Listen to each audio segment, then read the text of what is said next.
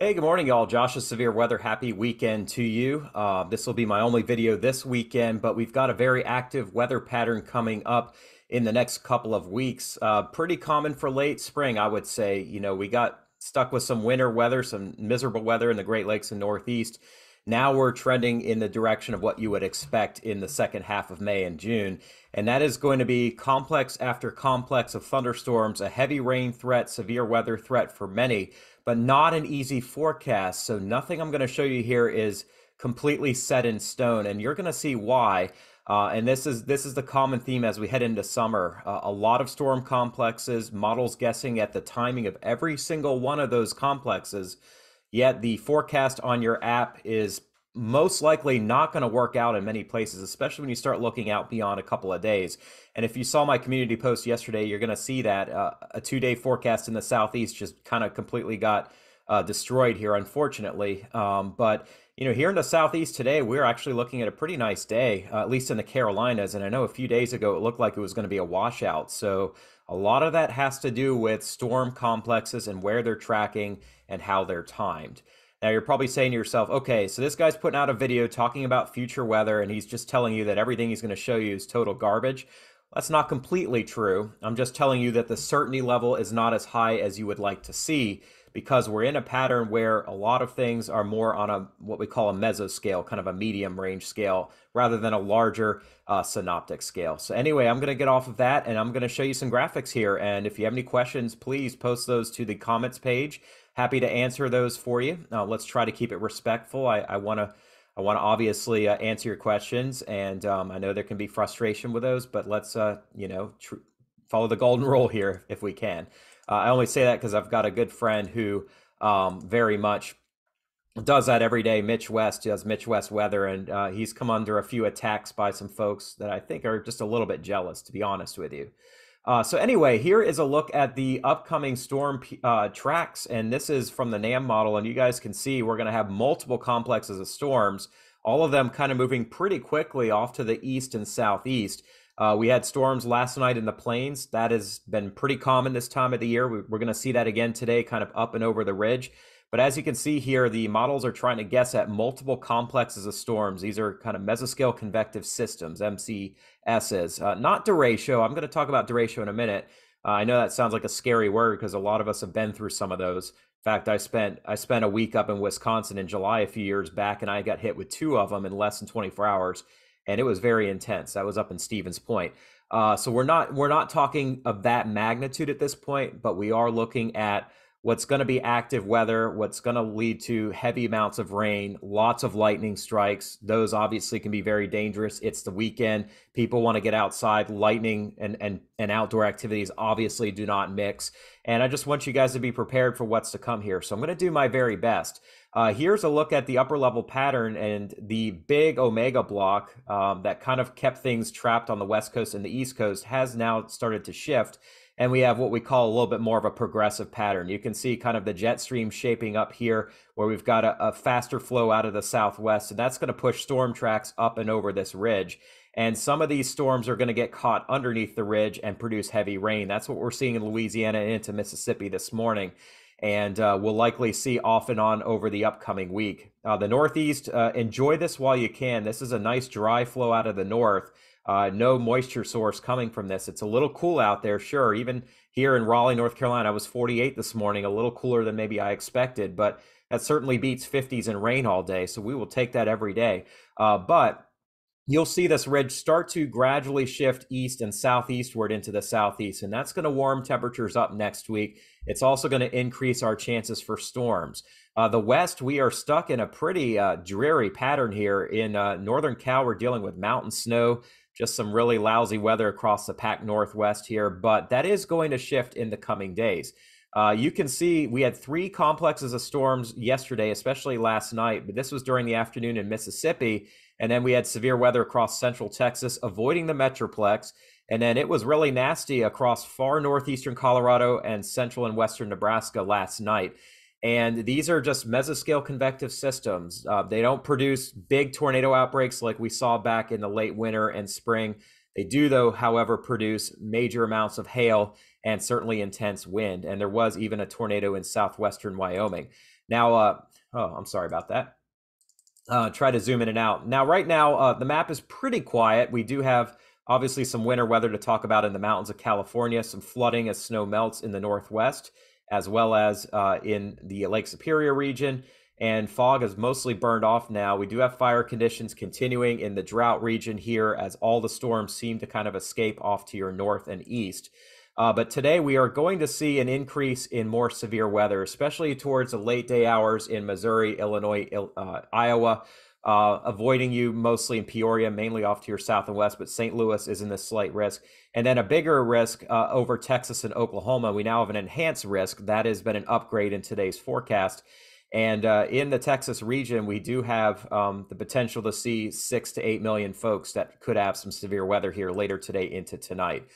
Here is a kind of a zoomed in view from the Storm Prediction Center. You can see the enhanced risk stays north and west of Fort Worth.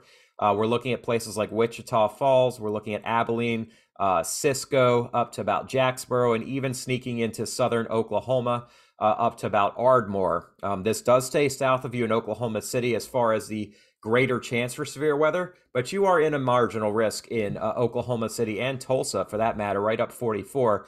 And that means, you know, the threat for hail certainly is still there. If you look here a little bit closer, you'll see that this is not expected to be a big tornado outbreak, but mainly a hail event. Wind chills in North Texas this time of the year take a beating. I watched the Storm Chaser videos. Not something I personally encourage. I'm not going to go on the air and say, let's go out and chase storms. I'm actually here to try and talk about how to be safe, but people do it. I appreciate what they do. A lot of them are experienced. They provide us with valuable data, some really neat videos. And then when the storm moves past, they're there to help out in the event of search and rescue. So again, nothing negative towards them, just not something I personally encourage or would do. I've done it when I was younger, but I've seen some nasty storms, and obviously that's the case at night as the sun goes down here north and west of Fort Worth. So a big threat for hail. We do have a wind threat as well for severe wind, and we could see over 50 storm reports, maybe even over 100 here in the 24-hour stretch ending at 7 a.m. tomorrow. Not going to ignore you guys in the Mississippi Valley. Kind of twofold here. We see lots of rain and severe weather. I am mindful that we've had flooding in the Davenport area and other parts of Iowa and Illinois, and that's freshwater flooding, not from rain falling, but from snow melt from all the snow upstream in Minnesota and Michigan over the winter. A lot of us got skipped on winter, but those folks got hammered, and all that snow has to go somewhere. And when it melts, and this time of year it does, it goes straight down the Mississippi River and right into an area that's going to have severe weather here later today. So the threat for hail and wind is up to about 15%, including Memphis, Missouri, not Memphis, Tennessee, Kirksville, Hannibal, even into the St. Charles and St. Louis areas, and just to the west of Springfield, Illinois as well. There is a 2% chance for tornadoes as well. That actually goes a little farther west towards Chillicothe and Columbia and Jefferson City. And I think the threat for that's going to come kind of in two waves here later today and tonight. Now in the southeast this time of the year, it is a massive pain in the butt trying to figure out storm tracks. If you're in Louisiana and southwestern Mississippi, you already know this, but we do have a marginal risk here, and that does include a 2% chance for tornadoes and a 5% chance for some hail and strong winds, basically from places like near Vicksburg and Natchez, Mississippi, Alexandria, Bunkie, Marksville, down through Baton Rouge, Lafayette, right on down the Atchafalaya Basin here, all the way down to Morgan City, home in New Orleans, even all the way down to the mouth of the Mississippi here around Boothville and Pilot Town, into the Chandeleur Islands as well. As we get to tomorrow, we're looking at still a chance for some thunderstorms, but at this point, nothing more than just a general risk of thunderstorms. And then as we get to Monday, we are also looking at that general risk. By the way, I wanted to go back in time here. We do have a threat for more severe weather tomorrow in the Omaha area to about St. Joe, Maryville, into northeastern Kansas, staying just north of Topeka, and all the way back to Lincoln, Nebraska. We could see some big hail here for tomorrow. And then that threat for severe weather does finally shift out of Nebraska and down farther south into downstate Illinois, southwest Indiana, and getting into the Ozarks region around Rolla and just north of Cape Girardeau. And that is going to be on Monday. So we are not just looking at severe weather today, but we're looking at multiple waves that are going to produce a lot of rain for some of you folks. We're talking maybe 5 or more inches. And we're also looking at multiple waves of severe weather. So we are well into the early summer pattern here of severe weather. We're not looking at major tornadoes, fortunately. I know we're going to have some tornadoes, and I've predicted an active year more than average, but we're not looking at a repeat of what we saw back in March and early April. Back to Texas. Sorry for jumping past you guys here, but the threat for severe weather does lessen some tomorrow. It's still there. We could see some hail and severe wind in central Texas, right on through Oklahoma into southeastern Kansas. And that's the case again on Monday. But really, I'm focused on later today. Could we see an upgrade to slight risk tomorrow? Certainly, but I think the ridge is building in. It's getting hotter. And with that warmer air aloft, we have somewhat of a cap that's going to make it harder to get storms to develop. But with all the storm fuel that's going to be there, regardless of that cap, if it tries to break, there certainly could be an intense storm or two here, even tomorrow into Monday, a classic kind of dry line setup here. So anyway, here is a look at the NAM forecasted satellite. This is from weatherbell.com. You guys can see blob after blob after blob, and it's just really ugly looking here. There's really no organization in what we see, but we do see some of the same places getting hit over and over again, especially in Missouri and Illinois and Iowa. So to try and predict where everything's going to end up here is very much challenging to me as somebody who's done this over 20 years, and really to any severe weather expert. So really, we're going to have to take this on a day-by-day basis. But you can see, as we get to this afternoon, storms blow up in west central Texas around 6 o'clock. We also see stuff in Louisiana and Mississippi later today, and we see it downstate Illinois, and then again, Iowa and Missouri. And the pattern repeats itself. A lot of rain overnight tonight, potentially. You see these very cold storm cloud tops here near St. Louis around 5 in the morning tomorrow. And then we get a break, it clears out, and we get hit again at night. So a lot of nocturnal storms. Flooding at night certainly is something I am very much an advocate for being prepared for. I have a family member who unfortunately got caught in a flash flood a couple years ago. Somebody actually warned and just couldn't get out quickly enough. And they're okay, but it was a traumatic experience for all of us. So I very much advocate that you be safe in dealing with any kind of travel at night when we're dealing with heavy rainfall. And in some cases, some things are just unavoidable, and we just really have to, unfortunately, just go to the man upstairs and say, look, I really need you here. I really need you to come through for me. And at that point, obviously, I pray for everybody's safety, and I hope others do as well. I'll get to that at the end of this video. But over the weekend, we see starting to get cloudier here tomorrow across the Northeast. Storm track getting more active across the Tennessee Valley into the Southeast. And it continues to get unsettled across the Ohio Valley, dropping south and east into Tennessee. And I think eventually in the Carolinas, we're going to see an active storm track later Monday into Tuesday. This is delayed, but not denied. We looked at what was going to be potentially a very wet weekend in the Southeast. That doesn't look to necessarily be the case, fortunately for us, but we could see storms later tomorrow in the Appalachians, even onto the foothills of Virginia. But you can see bigger rain over parts of Tennessee and northern Alabama. And this could still change some. And then we get Georgia into South Carolina late in the weekend, and more storms diving southeastward here next week. So let's take a look at the GFS model here. You can see kind of where everything is generated, where it's going, and this is just not a simple forecast. You see storm complex after storm complex. One guarantee is that it's going to be crappy in the Northwest and the upper Midwest, but that's really about it. I don't know why this is jumping like this. It's probably because I have 28 tabs open and half of them don't respond. Sounds like my brain. But yeah, this is active. We see the ridge kind of pokes up into Nebraska and Iowa. North of it, that's where the storms are going to track right up and over the ridge. They're ridge runners, and it's going to be cool and wet here in central Canada, unfortunately, but not snowing, fortunately. So a weekend without snow, finally. And I think that's going to be the case moving forward. And then maybe more organized weather into the Northeast, but really it's going to take another 7, 8, 9 days for that to occur. Here's a look at why. You can see this is the ridge building northeastward into the Ohio Valley here. You can see these lines start poking northeast, but then you see disturbances embedded within that flow, 40 to 50 knot kind of wind at 500 millibars, and that moves east and then southeastward. And we're going to have multiple waves here. You can kind of follow the pinks and purples southeastward. then a big storm late next week moving into the plains, and then that is going to eventually stall and then push east and southeastward. And winds aloft do increase here, but we see the trough moving through. That's going to cool things down as well. So we may see severe weather in the Northeast by the middle of May. But again, I just don't want to put a lot of faith in something, just one operational model here 10 days out. So this can change. As far as derechos go, we're starting to get to the time of the year where we have to watch for derechos. Typically, they occur across the central part of the country. That is really not a shocker. In the Northeast, we get them towards the middle of summer and maybe early into August, but those typically don't occur this early in the season. Early in the season, we start seeing them down in here. We saw one in Oklahoma here about a month ago.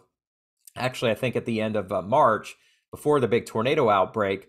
But as we get into May, they start shifting into Missouri and Kansas and into the western parts of the Tennessee Valley and Ohio Valley. Then as we get into June and July, I think this is the area we've got to be watching more likely. Derecho is defined as a fast-moving storm complex that produces widespread wind damage over 60 miles per hour. I think in many cases you're going to see 70 to 80 or even more miles per hour because those storms accelerate. When you look back here at the flow aloft, we don't see that kind of fast wind. We do see some severe threat, but we don't see winds aloft here that are over 80 knots that would push those kind of storms through. So it's a little early to be talking about the D word here. But what we are going to see, because those storms are not moving as quickly as they would in a derecho, is that we are going to see a bunch of rain here over the next couple of days.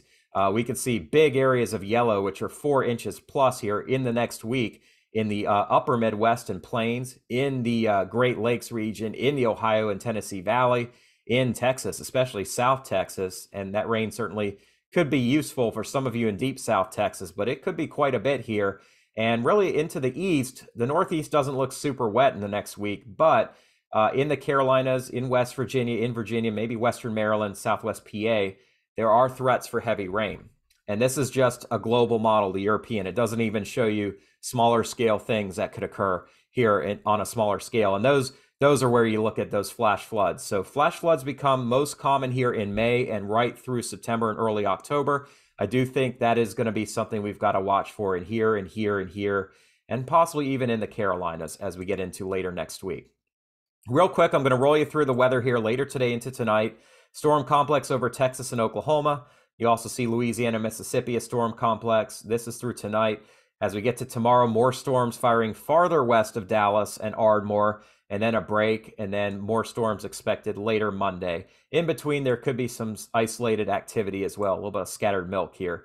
Here's a look at the HRRR. You can see things blowing up here west of Dallas and Weatherford. Abilene going to get hit, Wichita Falls between 7 and 9 o'clock this evening, maybe even a little sooner. And then storms kind of weaken by the time they get into Dallas and Plano and Frisco here around midnight or so. And as we get into tomorrow, more storms pop up, but less organization over Texas.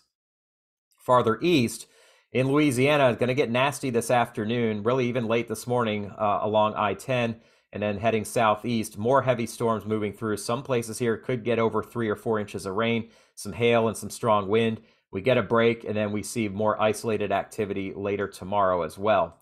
And then looking farther north, Nebraska got hammered hard. Now that shifts farther south and east into Missouri and Illinois.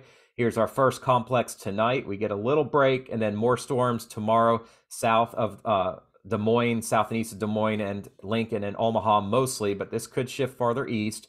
And then tomorrow night, we get hit once again in Missouri, Kansas, and Illinois. The pattern repeats itself on Monday farther south and east. Here's a look at Illinois. We have one storm complex moving through downstate later today, another storm complex moving through overnight. We also see storms in Indiana and Ohio. They weaken a little when they get to West Virginia tomorrow morning and southeast Kentucky. But then a wet day tomorrow across Tennessee, if this model is correct. Eventually, that makes its way into North Carolina late tomorrow into tomorrow evening, maybe even upstate South Carolina. Here comes the next one, a little farther north and east across Illinois later tomorrow night, moving into Indiana and weakening some by Monday morning. But you guys can see about every 12 to 18 hours, another complex rolls through, and a lot of rain is certainly possible here. Zooming in on Missouri, you guys can see St. Louis could have some storms today, but then overnight into tomorrow, we get more rain, a break, and then we see more later tomorrow night, actually early Monday morning around 3 or 4 in the morning. And while we don't see widespread severe weather, certainly that chance is there. There's going to be a lot of rain regardless for some folks. I would not be shocked if a foot of rain fell in one location over the next 7 days somewhere in that region. Looking at the southeast, it looked like it was going to be a really nasty day today, but because we're in between complexes and disturbances outside of Louisiana, Mississippi, ain't going to be a whole lot falling today. But tomorrow, that does pick up over Georgia, Alabama, Mississippi later tomorrow afternoon, especially tomorrow night. And then things do fade when they hit the Carolinas overnight. But more storms are expected on Monday. You can see storms start to pop up around Brevard and around Cashiers and those areas in North Carolina, even spreading towards Travelers Rest and the far northeastern tip of Georgia, Rabun County there. Finally, we're going to look farther north, and you're not completely out of the woods for storms, but we're just looking at scattered rain mostly. I don't think Michigan and Wisconsin see a lot of severe weather, but we're going to get that snow to melt with this fresh rain.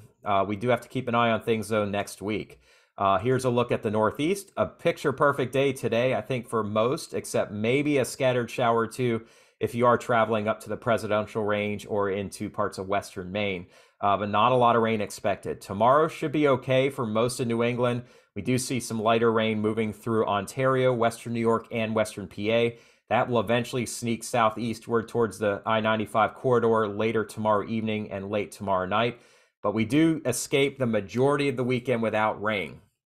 That is not something I just misspoke. You're like, oh gosh, I'm so used to the rain. It's like, whoa, what's going on? But seriously, we're not going to see a lot this weekend. It's going to be a pretty decent weekend. It may get cloudier tomorrow, but really a good weekend to get outside and do some activities here in the Northeast, finally. Later tomorrow night, that does change, and then this rolls through Monday morning. Should have a decent start to Monday, except for some scattered showers across Maine. Finally, I got to speed things up here. I apologize, but the west stays kind of ugly for the next couple of days. Then it starts warming back up around midweek, and next weekend could be pretty hot on the west coast. 90s and triple digits in Arizona and southern Cal, even some 90s in the interior of the Northwest, and 80s for the I-5 corridor by the 15th. In the plains, it's hot. We had a record high in Dallas of 96 yesterday. More cloud cover is going to hold temps down just a bit, but still cranking up the AC all weekend long here across the southern plains. It'll stay pretty toasty next week, but notice it does cool down some by Wednesday and Thursday of next week before starting to warm back up. But next weekend is not as hot in the southern plains. The reason why is we've got a storm system moving in. It's going to feed us more clouds, more rain, more moisture. That's going to hold temperatures down here next weekend. And in the east, we are warming up slowly here today and tomorrow. Our pool opened up in Raleigh. Not too many people wanted to jump in. It was still too cold, but we are going to warm some next week into the 80s and low 90s here in the Carolinas by Tuesday. Arkansas, Louisiana, Florida into the low 90s as well by Monday and Tuesday. So that heat's going to trigger more fuel for storms. In the Great Lakes and Midwest, we are around seasonal temperatures, 60s and 70s, except right on the lake shores. Then we warm up some more towards next weekend before the next shot of cool weather comes in after the 15th and 16th. All right, I gotta take a breath here. I got a late start Saturday. I hope you guys do get a chance to tune into this. Subscribe if you could. Most of next week, I'll have a video. I've got a little travel for work, so I'm not gonna have it every day, but I'm going to keep you all posted the best that I can. If you could like this video, subscribe so you can see more videos and share with your friends. I very much appreciate it. Much love to you guys that have been sticking with me every day here, no matter what the weather. I really appreciate you guys. And I know a lot of you know that I am a believer in God. I'm a Christian. I give all the glory to God who allows me to do this every day, no matter how I feel, no matter what's going on in life. And there has been a lot, trust me. I give all the glory to God. He has called me to do this. He's called me to share with you guys what he means to me. And, you know, Matthew 12:36 says, I tell you that every idle word that men speak, they will give account of it in the day of judgment. Judgment day is coming, folks. You know, not up to me to decide that. That's been in the Bible. That's in the Word of God. That's been around for thousands of years. And that's that Judgment Day is coming. Jesus is coming again, whether or not you choose to believe that. Not going to slap you across the face if you don't, because I didn't for 30 years of my life. Now I'm about to turn 41, and I've realized that, yes, there are meanings for everything, and God is there for me. And most importantly, despite the judgment that is coming to you, in John 28, it states, I give them eternal life, and they shall never perish. No one will snatch them out of my hand. Everyone who chooses to believe in God through his son, Jesus Christ, has that gift of eternal life. You will be judged, but God has already promised you, no matter how lousy a person you feel like you are still given that gift of eternal salvation through Jesus Christ, who's already died on the cross for us to live. And that is what drives me to do what I do every day. Even though I slip up, even though I feel like things are out of control, I just have to remind myself, and I'm reminding you folks, that while things may seem like they're out of control, in the end, things are completely in control by God. We are given eternal life. I just wanted to share that good news with you today because it means so much to me. I hope you have a blessed weekend. I'm happy to pray for you if you have any prayer requests. Very much, I don't just say that. I do pray for you, and I have others do that as well. And I really want you guys to just see the joy in the Lord every day. That's why I do what I do every day. But if you're still listening and that's not what you believe, that's okay. I just want to let you know it's okay. You don't have to believe what I believe. There's no fault finding here at all. Just wanted to share that news with you because it's important to me. Thank you all so much for your time. Have a great weekend. God bless you.